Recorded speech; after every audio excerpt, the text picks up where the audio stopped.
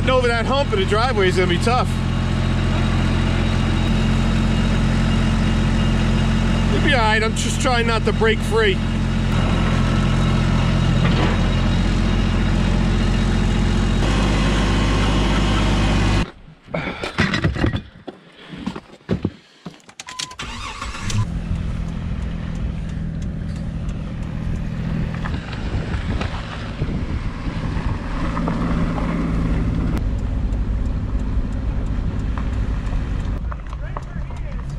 Okay. We're under tow.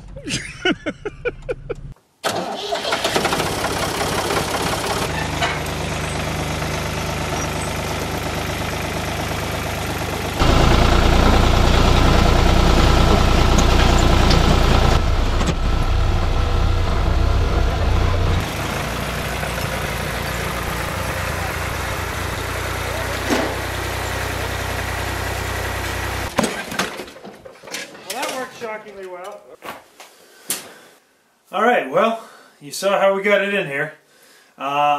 Yesterday I took this to visit my friend who helped me get this in here. And it's about a mile away. It's kind of my way of getting out for a walk. When I can't walk, it's close to walking, being on this thing.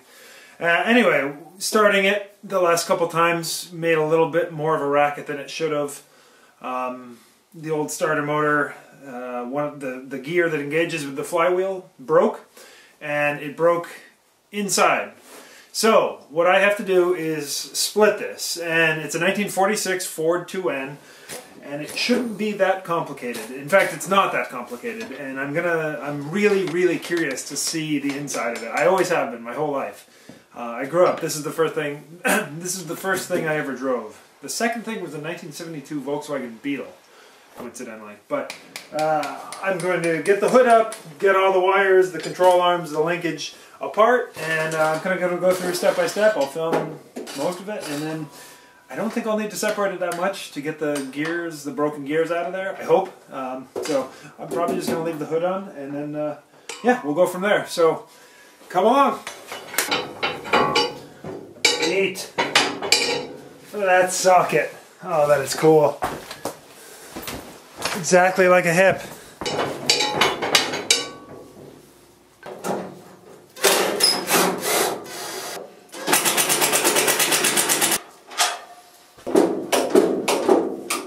Disconnect the fuel line.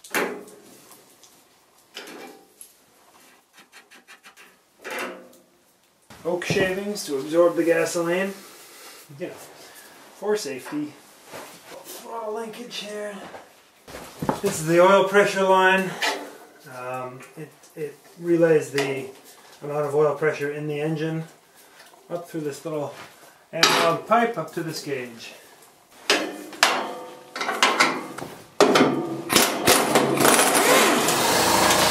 Huh, look at that. That is not bad at all. Fully detached. I got you going into the what? I've got both feet working it 100%. Why do I always swear when I'm filming an important thing? It's okay. Come on up. It's okay. We're gonna sit on the seat. That's more fun. Shivering cold. Let's get you to the warm house. Yeah.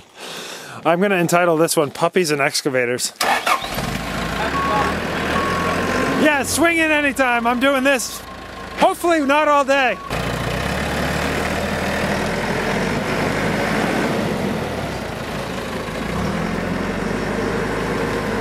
Well, that was a nice little dose of cuteness. Let's get back into this. Oh, yeah. So streamlined. Gonna go in?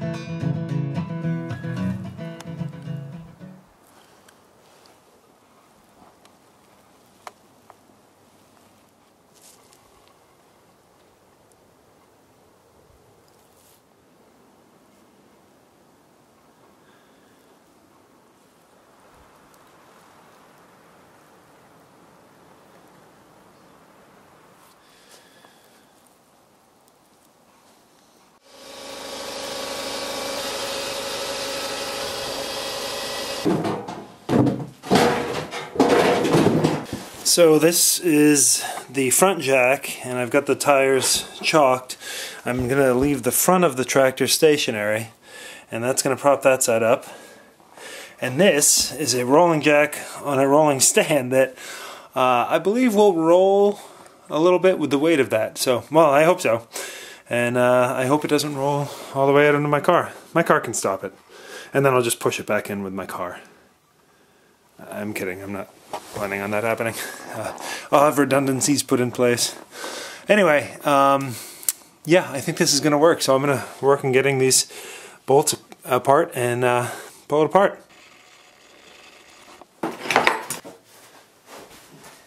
Yeah, as I'd imagine, they just pull apart because they're just amazingly not rusted at all.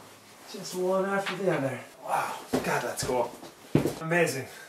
I mean, it's not really amazing. It's it's part of the design. It's the way it was intended to be. Ah, the old man says I wish they made more things like this. Ah! But I do. I understand it was a different time, but why can't stuff be made to last?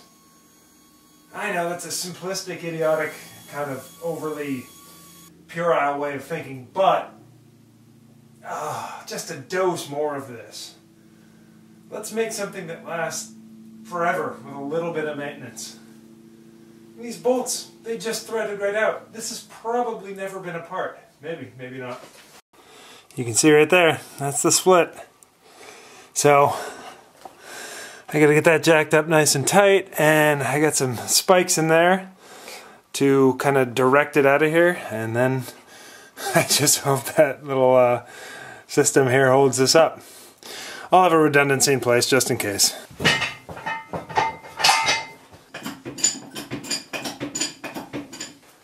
Okay, well, let's just see what we got here.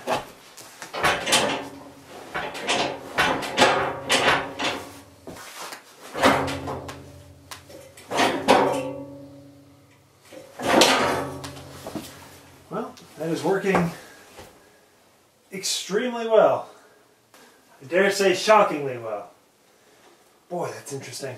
Holy moly. Can you see him there?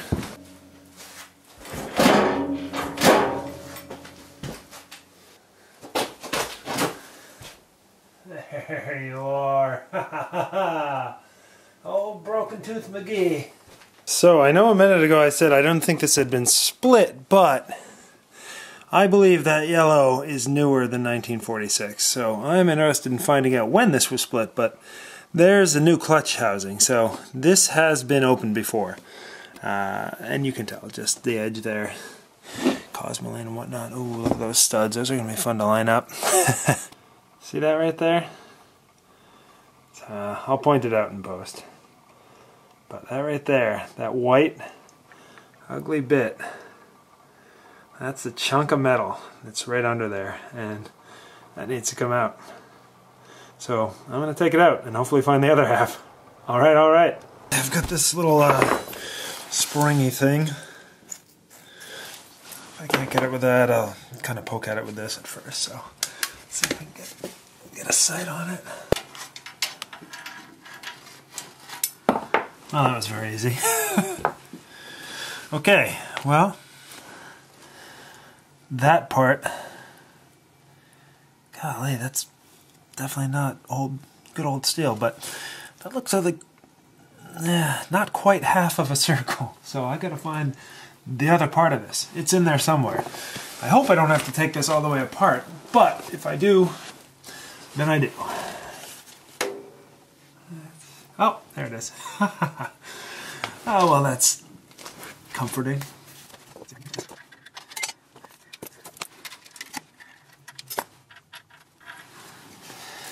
Alright. Well, that was not that hard. Let's see if that... Well, I got all the chunks of metal out of the bell housing there, and I think now it is time to draw them back together, and I'm going to use this beefy ratchet strap to do that.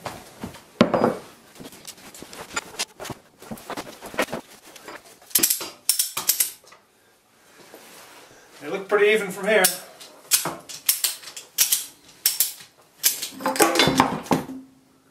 okay?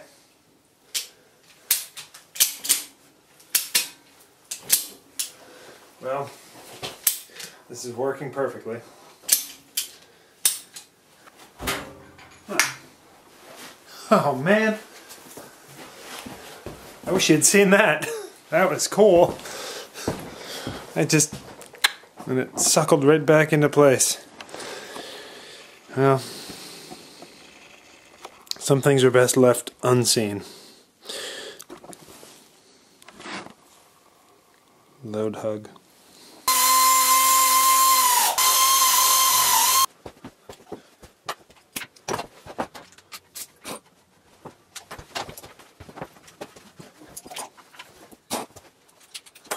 Alright, well, that is back together. God, that was easy. Way easier than I thought it was going to be. That is a pleasant surprise.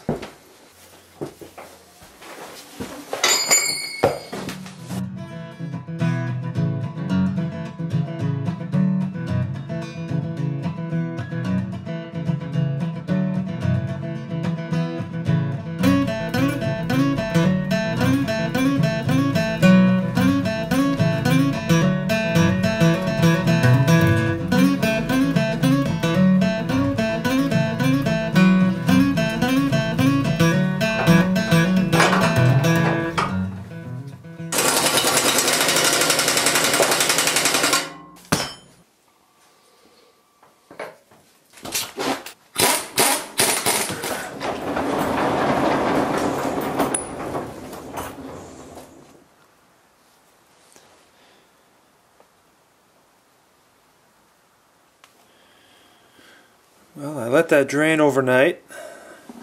Changing up the transmission here. So that massive plug there, I got one more to pull. This plug has been pulled, that drained, and I'm going to do the crankcase as well. Well, it's here. Why not? Why not do it right?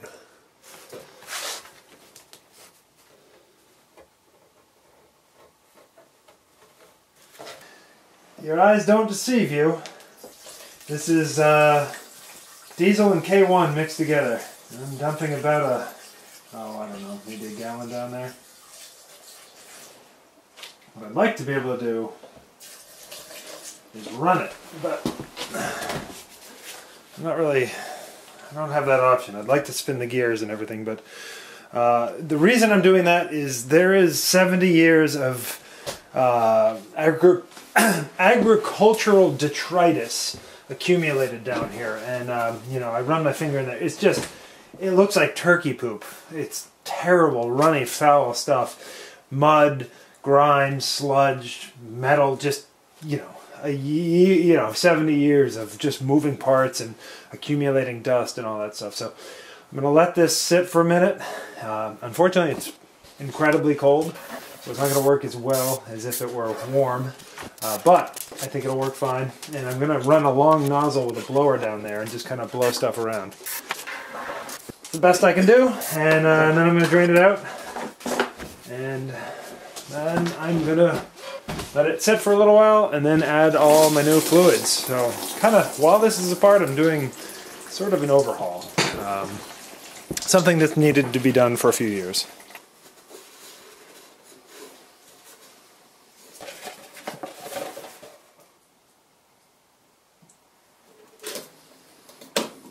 This little tool right here, this is just something I got, thank you Tim Albers, I got from a old science lab, and it's just a little piece of metal.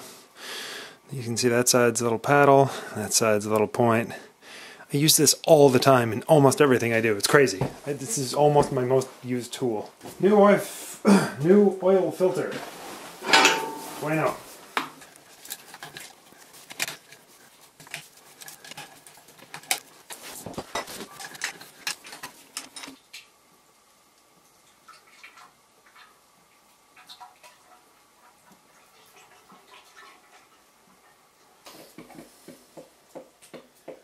I'll be here for a few minutes.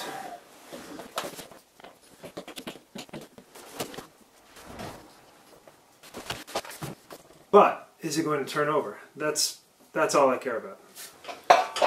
All right.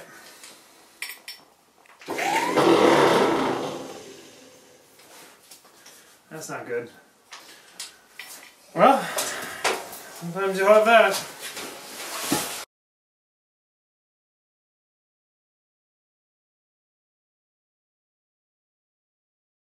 So this steering wheel has been rattling my entire life. This was rattling when I learned how to drive on it when I was 6.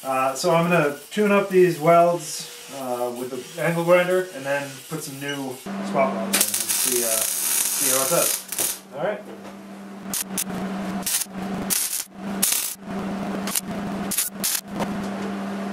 There we go. Simple as that. God, welding is cool. I can see myself getting in a lot of trouble with some welding. It's just so easy to combine metal.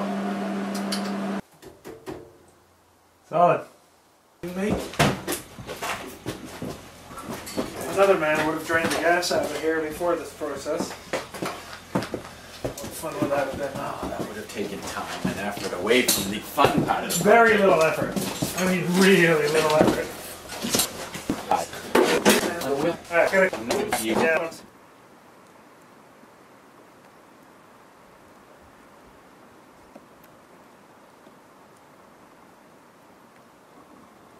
Well, my starter motor is, I've got a part, this little part here, this is called a Bendix, and that is on order, and it got delayed by the storm, so I've actually borrowed this starter motor from Ron Chipman down at Chippy's Fords.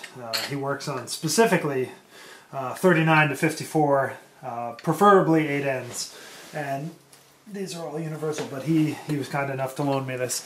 If you need any restoration work done, he's your guy in Western Maine. That's it, it's all together. Let's see if we can get some fire out of it.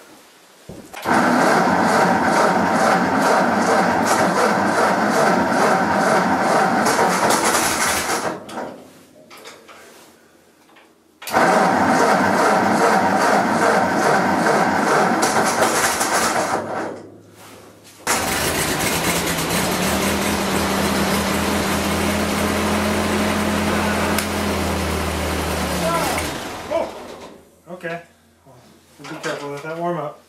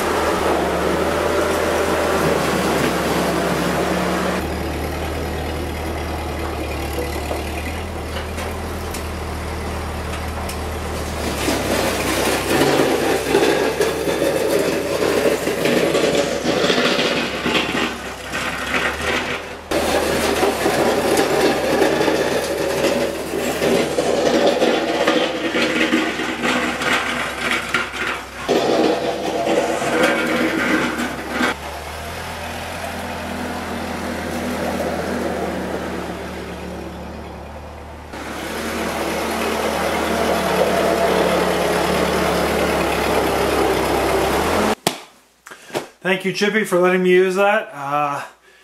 It's a wonderfully satisfying thing to get something that old back together and hear it run, and hear it run smoothly. Changing those fluids was a great thing to do. It's easy. Hopefully you can use this video as a little bit of a tutorial. It's really easy to split them. It's not that complicated. If you need to get in there, don't be overwhelmed by it. Don't be kind of intimidated. It's fun. It's fun to kind of see how these things are put together and made to last. So thanks for watching, and we'll see you next week. Golly, it's cold.